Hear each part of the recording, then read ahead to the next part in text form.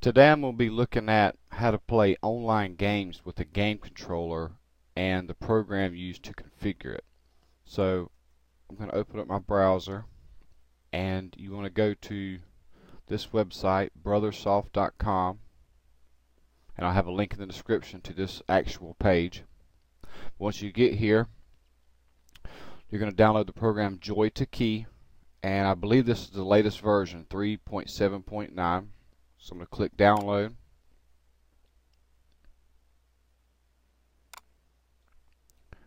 Then I'm going to come over here where it says click to download.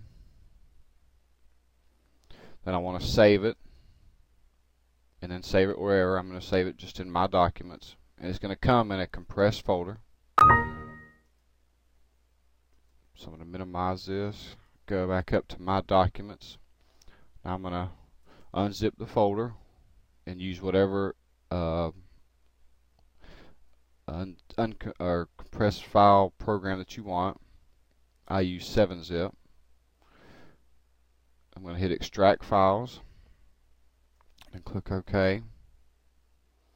And now that it's unzipped, I'm going to open it up.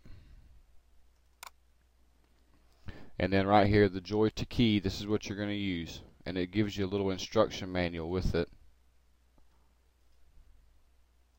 So read that. But and this is just going to be a basic overview of it. I'm not going to go real deep into this. I'm just going to do the basic idea of how to use this.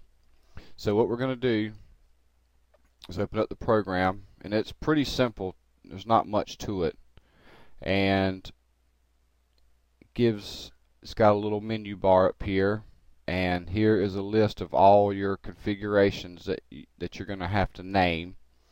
And then you can come over here, and here's all your buttons. Now what you want to do is find wherever you're playing, whatever games you're playing online, you need to know what keyboard keys do what, so you can configure them. For an example, I'm just going to use this Atari Online, or the 2600.com, because all of these games use the same configuration. So if you can find some of that, it's going to be a lot easier for you. But you need to find what does what. So I'm going to open up Missile Command and find out what keys does what. Well, here it says use the arrow keys to move, and then space bar to fire, and action button. So I need to configure that, and then the arrow keys. And the other ones are somewhat optional, like over here you can select a reset or select if you want. Most of the time I just do it with the mouse, but for actual gameplay is what I'm looking for here. So I'm going to configure the arrow keys and the space bar. So now what I'm going to do is go back over here, minimize that. I'm going to come back over here, and I'm going to click create, and I'm going to name this 2600 online, so that I know that this configuration goes with that game or with that website. So there it is, right there, 2600 online. Now I'm going to come over here, and I'm going to double click right here where it says left and it says disable. I'm going to double click that, and then all you're going to do on your keypad is just hit the left keypad, just like that, arrow left, right here. And I'm going to click OK, and I'm going to come down here to the right one. I'm going to do the same thing. I'm just going to hit the right keypad, and then click OK. Then up, do the same thing for that. Down. And now whatever button on your controller that you want to be the space bar or the fire button, you need to figure that when you look on your controller. On mine, I've just got 1, 2, 3, and 4, so I've just got to choose whatever button I want. I'm actually going to choose button 2 because it's a little easier for me to get to. So I'm going to choose button 2, and then I'm going to press the space bar,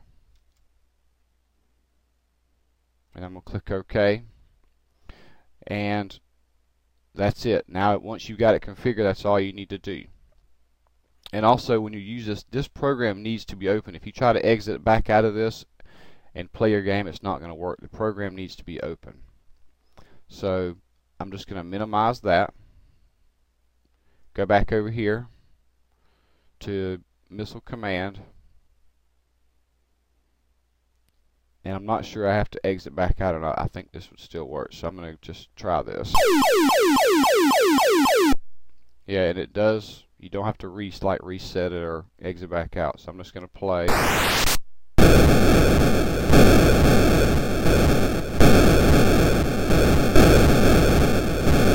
And the whole time I'm using my keypad, I'm using my game controller, not the keypad. Okay, I just wanted to basically show you right quick of how it's actually done. But that's it. That's pretty much the biggest thing is whatever. Now here's the thing: most arrow keys does the moving pretty much on any website you play on, or whatever games you play. The arrow keys does most of the moving. But you're going to have to reconfigure. I'm just going to open it back up here. And you can name it different things. If you had a website such as the one I was just on, that most all the games are configured, you play them with the same configuration, you can go back and pick whatever configuration you want. You might have 3 or 4 different websites that you play on, and you would just choose whatever configuration goes with the game. So that's pretty much it. And anytime you just go to create and then create whatever a name is for whatever website you want to play on, and you can delete different configurations. That's pretty much it. There's also a preferences where it says 1 joystick is detected, and gives you a little bit about how many you can configure and all that. So, but there's not that much to it. So it's pretty easy to navigate around. And that's it. That's pretty much how you can play online games with your game controller, so you don't have to try to use that annoying keypad.